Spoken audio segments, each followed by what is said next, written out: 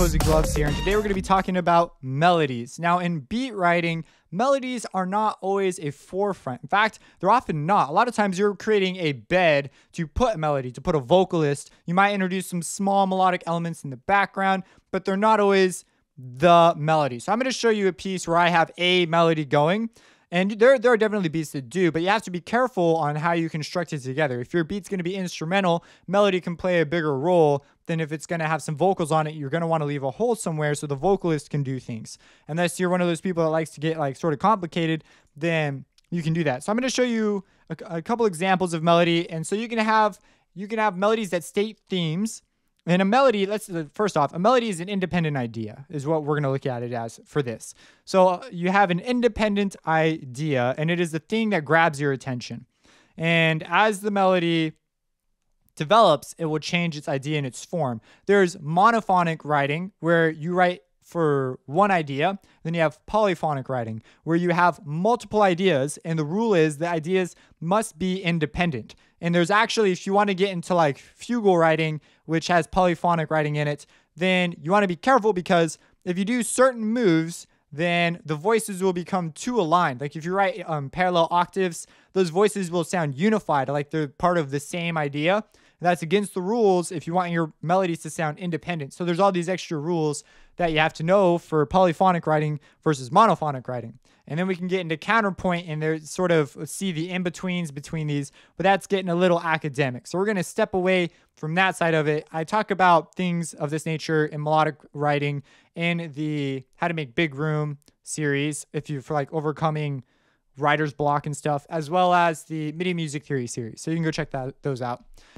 So what we're going to look at is melodies can state themes and ideas, and they can be developed and changed. So you could have a melody that's like da na na na na na na na na, and then you could use that melody in the flutes at the beginning of your composition, and then maybe later on the clarinets have something similar, but now it's like da na na na na na da na na da na na na na. Like it's a little bit different.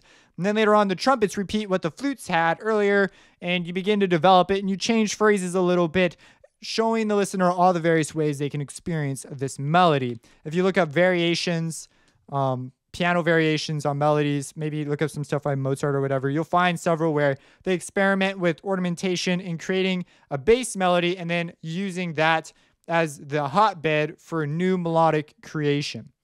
So you have theme stating melodies, which is probably what you're going to be using.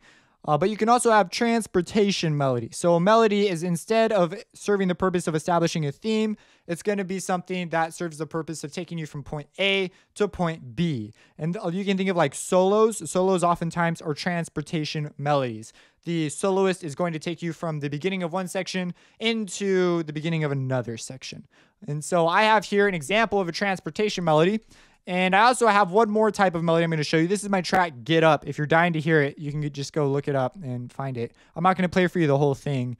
And then we also have over here, we have a melody that's comprised of many different sounds. So we have singable melodies and we have not singable melodies. Dubstep has a lot of stuff that's not singable melodies. And a lot of times it might be more rhythm-based than melodic-based. So there's definitely a blurry line there. A thing that makes a melody good is it has to have an element of expectation and an element of unexpectation. So you expect something to happen, and then a good melody will do that, and it will follow some general rules that will allow you to expect certain qualities, but then it will be unexpected in other ways. And the unexpectedness is the thing that makes you go, oh, this sounds cool. Like, I didn't think of doing that. Something about it is just mystical. It could be the sound of the melody, and we're going to leave sound out of it for this particular case, but it could totally be the sound, or more often than not, it's going to be the harmonic choices and the directions they went. It's one of the things that makes improvising so fun. So here, I'm going to give you an example of a melody real quick, just this beginning bass line.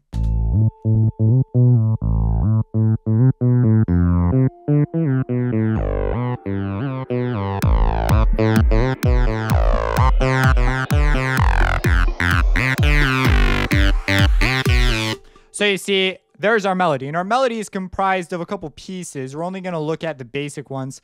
So we have an 8-bar melody, and it's composed of 4-bar phrases. So here's a phrase, here's a phrase. So this by itself is an independent idea, but it's not a sentence. So if we're going to get more into the definition of what a melody is, a melody is basically a musical sentence. And so a phrase by itself is not enough to become a melody. And you can break down the phrase into motifs. And I have a motif in this piece. A motif is like a small theme. And so if we have something that goes da na na na na na, let's just say that that's our theme. And I put it in various voices. Like you hear the clarinets do it, and then while something else is playing, you hear a trumpets like toss that in. And so that would be considered a motif. It's not big enough to be a phrase or a melody, but it's a theme that reiterates throughout your piece.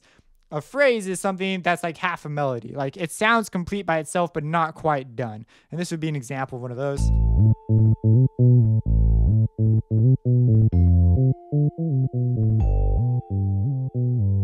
So you see, we're not done. It's like, da-na-na-na. And we're like, okay, we've said the first half of our sentence. See, that would be like, oh, there's a phrase, but you didn't finish the sentence. And so you can think of it sort of like that. So we can say phrases and sentences, but we need to finish our sentences. And that's what melodies, what makes a good melody. So one other thing, quick note, melodies you can use, and I cover this in the mini music theory series, you can use different tools like appoggiaturas and so forth to derive more interesting melodies. So you write down something basic that follows your chords, or in this case, I wrote my melody first and then derive the chords around it. But you can write out something and then you can use melodic tools to make it more interesting. So you don't always have to write this crazy thing from your head right off the get-go. Maybe you write something that's a lot more basic and then you make it a little more interesting until you find something that you like. So that's like similar to you play it on the piano and you say, well, what if I did this here? And then you change it a little bit and you're like, oh, I like that more. So that's the one you're going to write down. A melody should have a clear focal point. This is just a good tip. Generally, not always, but usually it will have a clear focal point. If you're going to take a theory class, it's going to be a requirement for a good melody, and it should have clear contour, but not boring contour. Contour is the shape of your melody. So you see how we go up a little bit, like, whoa, we go up, and then we go down, and then we have this leap. There are rules about leaps, but we're not going to bother with those rules right now. For singable melodies. So you can have singable melodies and non-singable melodies. Dubstep has a lot of stuff that's not singable. If you're going to write a 4-part thing for a choir, 4-part writing, then you're going to need to write singable melodies. And so there'll be rules about how far you can leap and stuff like that. So we have these leaps, but we go up a bit and then we go up and down. So we have a general contour. Here we vary the contour. We have this up, down, and then down again. So that's the contour of a melody. You don't want it to be something that's like da na na na na na na na na. Like it can be interesting if used correctly, but by itself, it's a kind of a boring phrase. It's very simple. It's very predictable, but does it have elements of expectation? It has elements of expectation, but is it unexpected enough to be interesting? Maybe you'll make the sound or use some other element to make it more interesting, like the rhythm. Da na na na na na na na. Like that rest was like, oh, I didn't expect that, and it made you sort of on edge. Like you're like, oh, what? Is he going to finish the phrase? That kind of, makes you almost think of questions, but faster than you can like consciously realize. It's why you enjoy listening to music. You're like, oh, ooh, ah, ooh, that kind of a thing. Okay, so that was kind of weird. But then we need a clear focal point. So that's the high point in our melody. So you see this one only has one. So this fits fine, just great, dandy. If you have the things, let's say I ended my melody at these notes. Well, then there would be no clear focal point, and it would make our contour less interesting. It's mostly for contour is the reason why this is so pleasing. So that's another general rule. So that's a little bit about melodies there. This melody serves eventually to become part of a background element, and it also serves as a theme and a bed to derive smaller themes out of. I'm not going to dive into everything that happens in this particular track, but now I'm going to show you an example of a transportation melody. So I had this one. Now this is a lot more advanced. So I'm sorry for getting more advanced on you. But we're not looking at making this. We're looking at the ideas that make this thing work. Because you could write complicated stuff all day, but if you don't understand these ideas, then it just won't work. So in your beats, you may consider using one of these occasionally.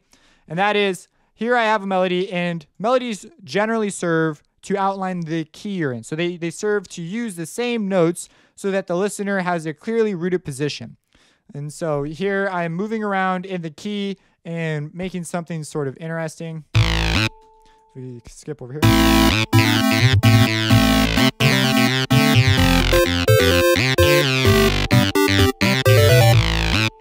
it's repeating right now, but it actually continues on over here. And we develop it more and more and more. And I'm jumping around in the key. I'm using harmony to create interesting chords as we go. And so this would be considered a counter melody of sorts. So it's countering the melody that happened before, which has now sort of become the bass line. And it takes us into the drop in a very smooth way. So I'm going to go ahead and play it from right here in 3, 2, 1.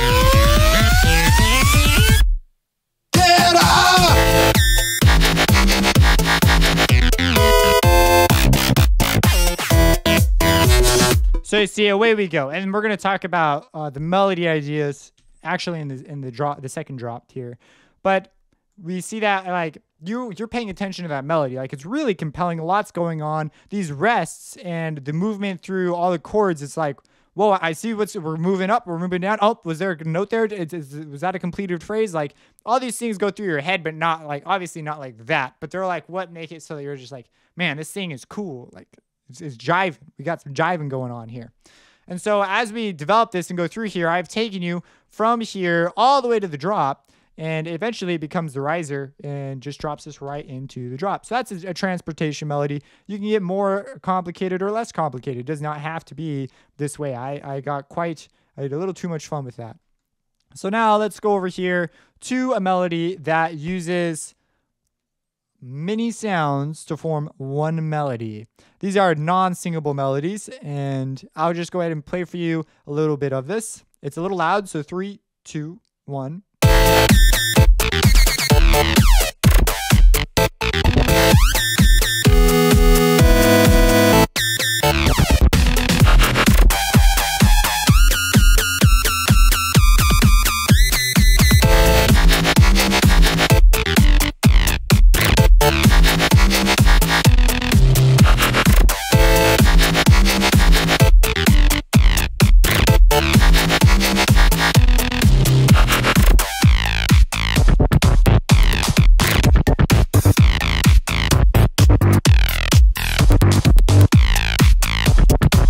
So you get the idea. Like we're like, whoa, we are going somewhere.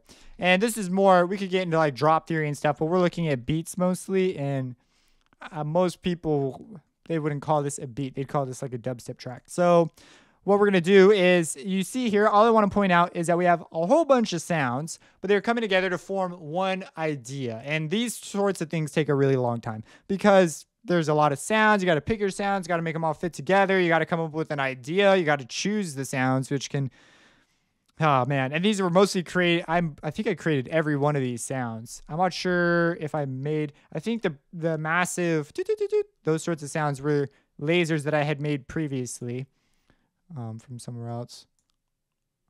Yeah, because there's not a whole lot going on, but let's see here. I'm pretty sure. I can't remember. It's been so long. But I typically make all my sounds like just right in the track. It's all MIDI and stuff. Now these are resampled basses from Harmer that I was messing with, and I used them over here. So that's why these are in audio form. But you get the idea. So we have many sounds being used to form one melody. You will typically do this through the use of syncopation in a track. So like one sound will go and then another sound will go. And when they combine together, they form this larger idea. And that's what that is. And so those can be used to state themes and take you somewhere. And they're very powerful tools for composition. In the drop, they are the tool pretty much. So that's a little bit about melodies. Hopefully I informed you in some ways that are useful. We're going to go over techniques to overcome writer's block and writing melodies a little bit later on. They're mostly the same techniques used in the Learn to Make Big Room series. So you can go there if you're stuck or you want that info now.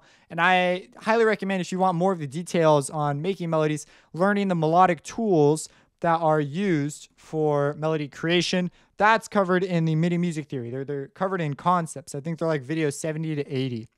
So that's that. My challenge to you is to make a beat with a cool melody and post it down below with an explanation of what kind of a melody you're using. Is it a theme melody? Is it a transportation melody? Is it... Well, that's pretty much those. If you can think of another type of melody, go ahead, list it below. I'm sure I've missed a couple, because you can have a whole bunch of different purposes with these things. And list what instruments are using your melody, and if that instrument maintains the melody the whole time or moves into the background to give way to some other sound. Like, does it go from melody to a focus on rhythm? What happens? I want this information, because if you just post tracks down there, I will block your post, because I don't care. I want to see what the exercise that you did, because that's what matters, is the learning and becoming better at composition. This isn't a promotional thing. If you have any questions, let me know. Subscribe, support me on Patreon, and have a blessed day.